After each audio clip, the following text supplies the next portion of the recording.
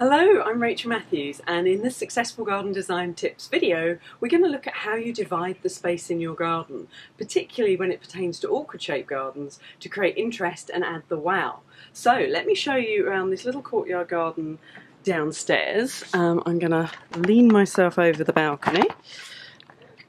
Now, we looked at this in an earlier episode, and as you can see there's a bit of a discrepancy between the boundary there and here. It's much wider, so that can produce all sorts of problems. So to get around that, we've divided up the space, so you can see there's almost like two rooms within the courtyard. So that plumbago there is obscuring things somewhat, but you can see we've got some benches here and we've got one the other side, and that's a lovely cozy little area that you can chat in during the day. And as you can see, it's nice and shady down there, so you can escape the Spanish heat.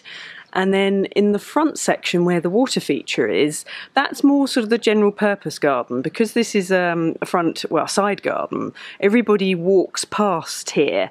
So that water feature sort of keeps people's view occupied, so that the people using the garden can hide here in this other section. So dividing up the space does quite a lot for the garden. You can not only create secluded areas, but you can also hide things that, like the odd angles here, and when you're in the garden you don't feel or notice them at all. So it's a really effective little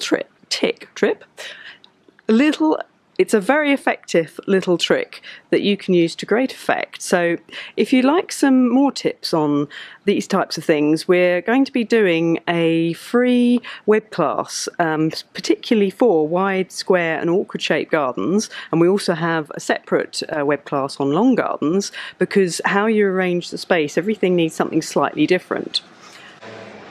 So if you'd like to attend one of our free web classes and get some more top tips, just go to successfulgardendesign.com/wow, and you can download a cheat sheet, and also at the bottom of that you can sign up for whichever web class is pertinent to you. So I look forward to seeing you in one of the web classes. Take care. Bye.